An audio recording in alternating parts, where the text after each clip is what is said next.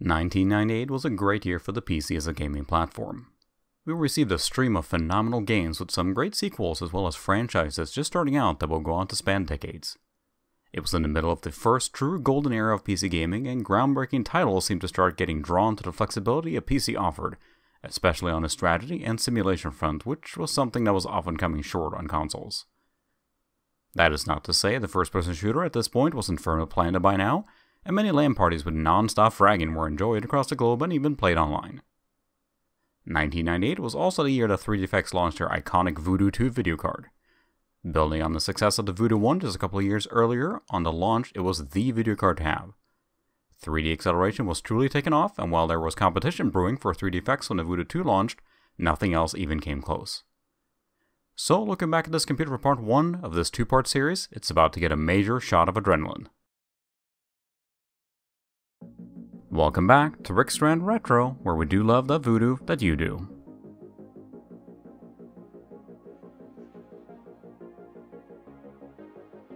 So, as a quick recap, in part 1 we went over this AMD K6-2 300MHz computer. It's centered around the Socket 7 motherboard from TechRam, and at the moment doesn't have much in the way of gaming chops. While the S3 Verge 4MB card is a good choice for DOS gaming, it leaves a lot to be desired for pure 3D game performance, but don't worry, we'll still give it a spin. But let's take a look at what's left to do with this machine and of course those upgrades. First off, to deal with the power switch situation, I ordered this cable that will allow us to use our now ATX powered computer with a mechanical switch. This is an AT style case, so the old power switch that was in there is a literal mechanical breaker to turn the power supply on or off. Our ATX power supply doesn't work quite that way and just needs a momentary on signal, which this adapter will provide for us. But it still retains that satisfying click. Next, we'll be adding the crown piece to all this, which is a 3D Blaster Voodoo 2 8MB video card. If you're watching this, odds are you're familiar with the Voodoo 2, but as a quick overview, it's a 3D only card from the now gone company 3DFX, launched in 1998. The idea was that in normal operation, your regular video card did the work until the Voodoo was called upon to do the heavy lifting in a 3D application. While in 2D mode, the Voodoo is connected in bypass mode and stays passive. When the Voodoo is called upon by an application, it overrides the 2D card and runs the show. This is all done through what is called the Glide API, which is similar to what you might recognize in something like DirectX. For audio, we'll be using what is probably the gold standard for the era. Get it? Gold standard. Anyway, this is a Sound Blaster AW64 Gold. A somewhat enhanced version of the original AW64, and at least from my understanding, may be one of the most compatible sound cards that is looking at Sound Blasters. The ISA configuration should allow us to play true DOS games as well, which will expand the use for this machine even further. If you're unfamiliar why that is good in our case, to get true audio compatibility in DOS, you'll want an ISA card due to how it's accessed by the computer. PCI has to do it virtually, so there are options there, but ISA is definitely preferred. With adding more horsepower under the hood and a pretty minor amount of airflow coming through this case, I'd like to do something about that to improve it a bit. Looking at the front of the case, we have a spot to mount one 80mm fan, so we're going to go ahead and do that as well. The Voodoo 2 is passively cool, but certainly can build up a bit of heat when running at full speed. Lastly, we'll add in a network card as well. This is your standard type of 3COM adapter for the era. For how I use these retro machines, having a network card is very handy and by far the quickest way to transfer large files on and off the machines. Well, that and the ability to play LAN games, of course.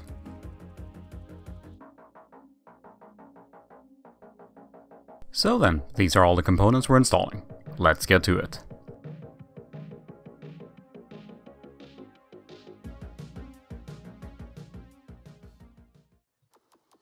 Well, first let's start off by taking care of the front panel issues. First we have to get rid of this, this power switch not working very well here.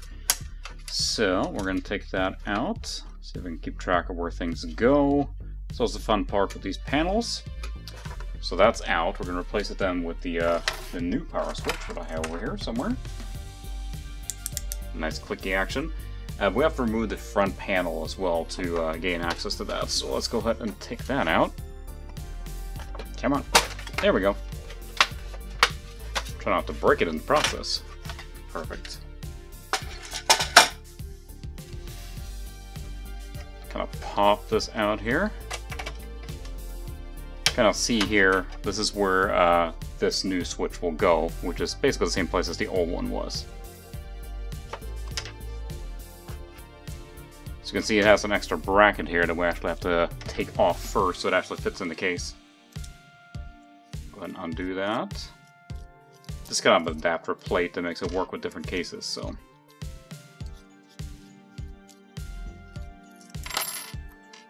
Really only interested in this actual part here. See if I can fish that in here now. Come on.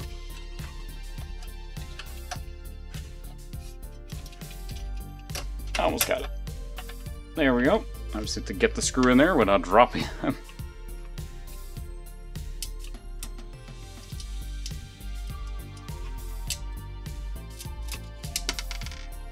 No, I dropped it. So a magnetic screwdriver comes in hand. Kind of need an extra arm here, I think.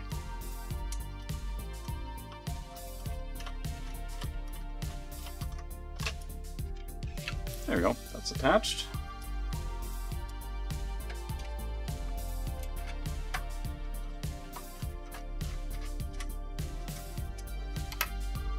Hey. Nice clicky sound. We got a working power switch. Not working, it's not plugged in yet, but it is actually installed in the case, so that's a pretty good start. Next, we're going to go ahead and install the fan in the front here. Where the heck I put that? Too many things to keep track of. Anyway, just a case fan. Since we're going to be installing Voodoo 2, we're going to have a lot of more heat generated in here. And I wanted something to actually pull air through the case, so we're going to install that in the front. This is a kind of like a, let's see if I can detach this. It's supposed to be a comes loose pretty easy kind of fan cage, but there we go. Holds a PC speaker and also then room for a fan. I can dislodge it. Come on, there we go. Alright, we have our PC speaker attached here, but then also a place for us to kind of slot in the fan. So, need to undo this.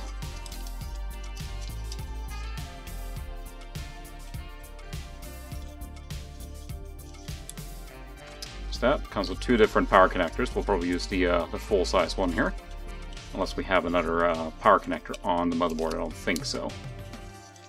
Alright, so we need to install it like this, and we want it to pull in air, so we're going to install it in this configuration. Yeah, let's make sure that the power cable is actually accessible. I think we're going to pop it in like this. Pretty nice mechanism here. It allows us to install this screwless, basically.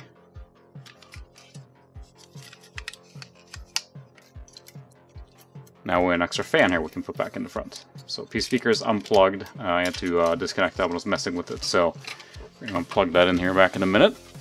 See if I can get an angle here where we can actually see this going on. But you can see the front panel there where this is going to sit.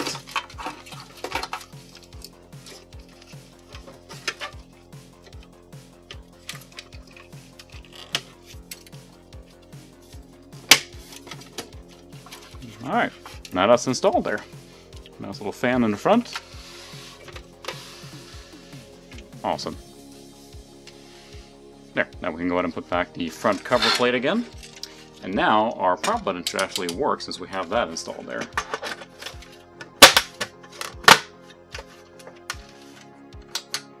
Ooh, that's a nice clicky sound. Sweet. I've already connected the speaker wire to the motherboard, but we do have the power button here. That's actually the turbo LED. We don't need that guy. We need the power switch, otherwise we can't turn our computer on. So I'm going to plug that in here, which I think was the right spot. We'll find out later when we power it back on. These things are always real tricky to get to, but there we go. That should be it there. Next, we have to, well, install our Voodoo 2 card. It's the big one.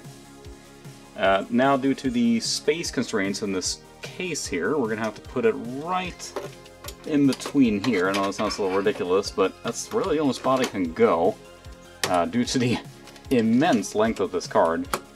But it does slot in there just fine. There, it even kind of holds up our little adapter we have here for the SD card adapter. Let's get that in there.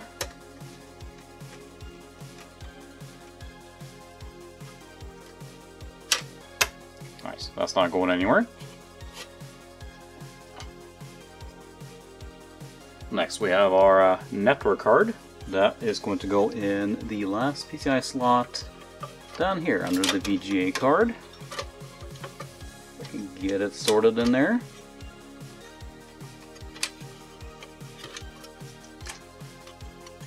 It's always more difficult to install it than this angle, than this putting the computer down on the table, but here we are. Alright, I think that's in there. And go ahead and get that installed. Nice. Lining up all the expansion cards here now. And lastly, of course, we're going to install our, it's upside down, Sound Blaster EW64 Gold. That's going to go in the ISO slot down here. I don't want to put it on the bottom one, and the one above it doesn't have enough room because of the processor. Getting pretty cramped in there, which again, why I wanted that fan in the front there, to provide a little extra airflow. This bracket is a little bent. We'll see if we can figure it out.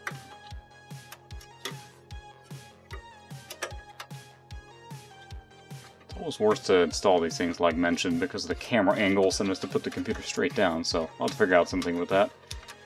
There we go. Nice, that card is in there as well. So we have all our expansion cards hooked up here, so that should do it for those cards. Let's go to the next step. Now we have a couple of things left to do. First off, we do have, open slot there, so I'm actually going to put a real bracket in there. And it says Dell on it, sorry, but it's what I have on hand. It's nice to seal it up properly to get a nice airflow going here. And don't always do this, but it's nice to finish it up when you can. There we go. That should seal the back there. Next, right now, we don't have any CD audio. Well, we're going to fix that one with these standard cables. So the one cable goes in the sound card, like that. And the other one, let's see if I can reach this cable here now. It's going to fish up to our CD-ROM drive.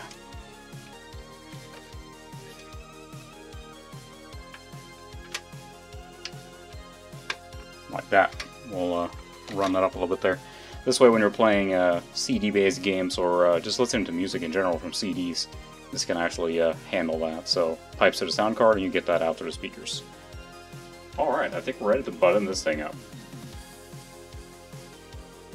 Our computer is now fully built, but we'll need an OS. Since we have that handy SD card adapter, we can simply take our card to our modern computer, format it, and drop the OS files on it so it's ready to go. As far as the OS, then yes, we'll be running Windows 98 since this is our 1998 gaming rig, but I'm going to go with the release version of 98 for this one. I have many computers that run 98 SE, which is arguably better in many ways, but I really wanted to do something different here and try and stay true to that 1998 year where I could. So we're going to go with the retail version of the first edition of Windows 98.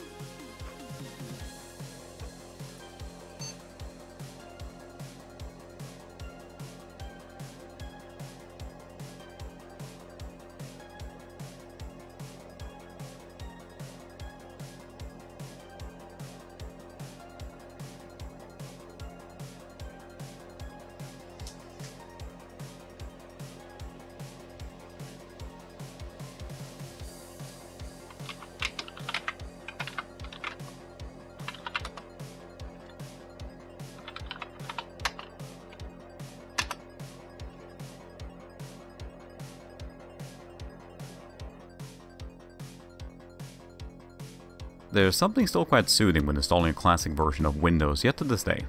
Watching the progress bars and the promise of a fresh computer. I like grabbing a beverage, settling down, and watching some lines race across the screen. Delectable.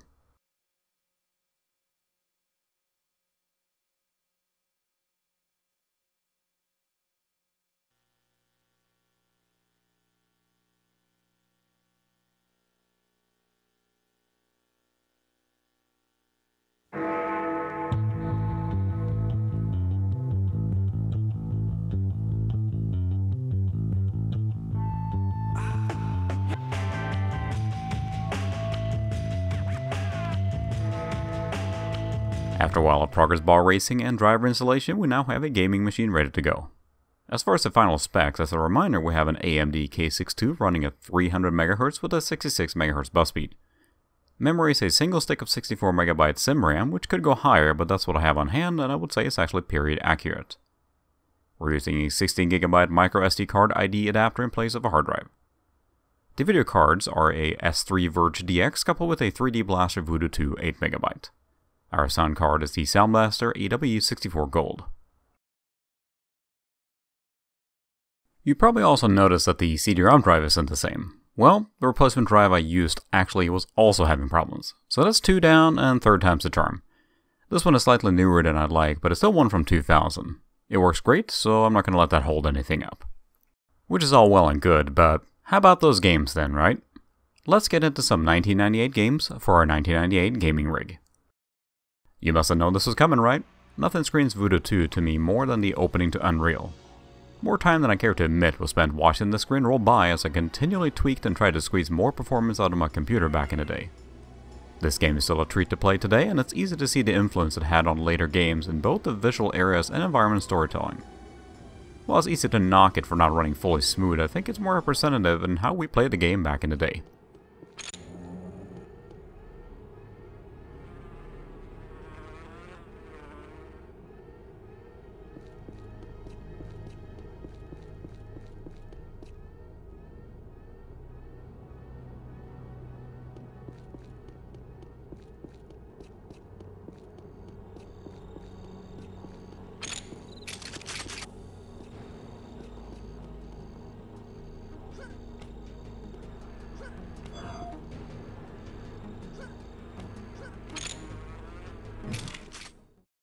This game, I believe, earned the title of most bundled game in history.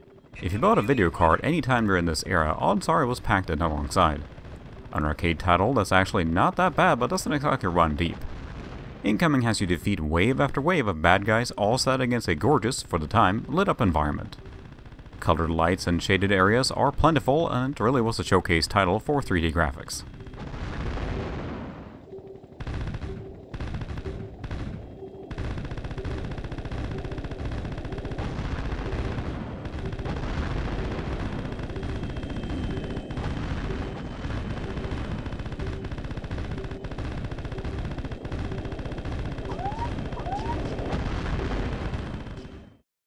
Obviously there is plenty of fun to be had outside of 3D games as well, and if you like role-playing games, I can't think of any better ones from 1998 than the first game in BioWare's epic saga, Baldur's Gate. A game that cut deep into the Dungeons & Dragons rulebook, it was a new era of approachable yet very deep RPGs. I spent so much time in this one optimizing everything and trying to make the best party possible. Plus, it features miniature space hamsters. A true classic.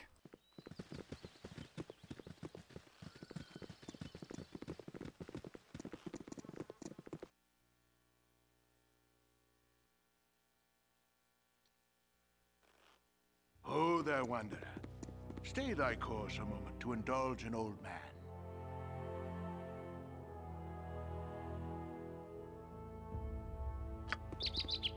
Of course, yeah.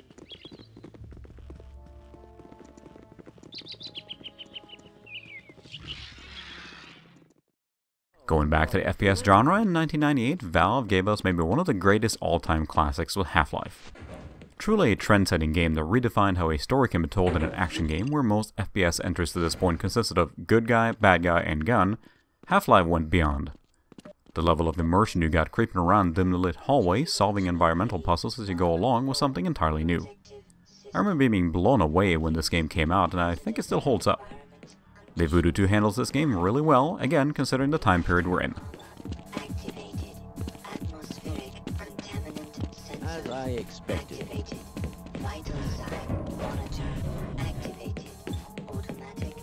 Right on through, sir. Looks like you're in the barrel today. Defensive weapon selection system. That's odd.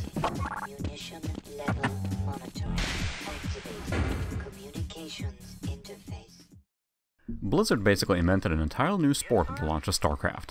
The fine-tuned skills required to win a match was something else, and the depth of strategic gameplay was something we hadn't seen in RTS at this point.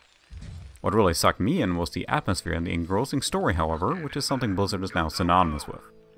The polish and balance of this game was above and beyond, and if I recall right, based on how long it took to get this out, Blizzard became famous for the "when it's done" answer on the release date for their games. The wait was worth it though.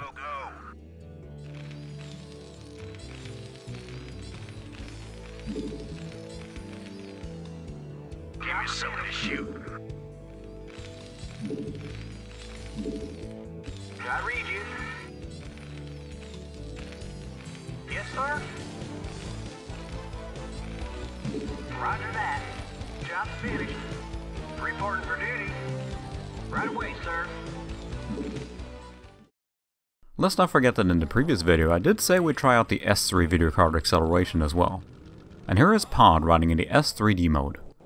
Not many games supported this API at all, and here in Pod it looks very similar to software if I'm going to be honest. One thing to note is the sky has sort of a fog effect on it, which is missing in software mode. Overall, the use case for the S3 mode is so minimal it won't see much use, but it's an interesting note either way.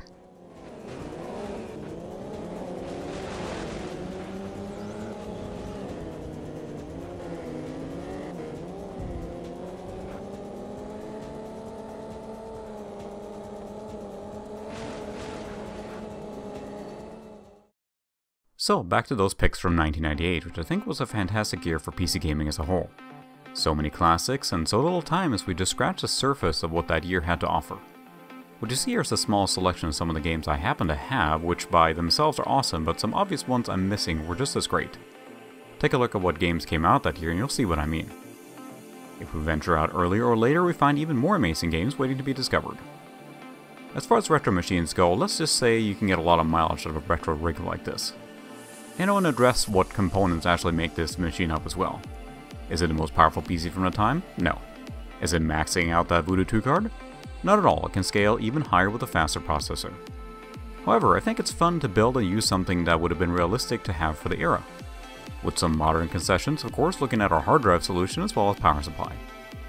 Beyond that, this is likely a good representation of someone with a decent computer deciding to throw in a Voodoo card to get a big bump in performance. I bet these specs were more common than above and beyond overkill ones we might have access to these days. It's fun to max out retro machines, but sometimes it's just as fun to keep things more period accurate. I love this build, honestly. It's not the fastest, it's not the best, but dang if it just isn't great. Not least the nostalgia, but it's an awesome machine in a fairly small package. Let's not forget either that we didn't really cover many DOS games here, but with that ISA-sound card, a really good quality 2D card, and a powerful processor, this thing will handle any of your late DOS titles with ease. Anyway, I've rambled on long enough, so we're going to finish things up here. I hope you enjoyed this two-part build series featuring the 1998 gaming rig as much as I did making it, and plan on enjoying it going forward. Again, thank you very much for watching, and until next time. If you enjoyed this video, feel free to check out some of my other ones. If you'd like to catch me live, be sure to tune in at 8:45 PM Central on Thursdays for my weekly livestream. Otherwise, see you for the next video.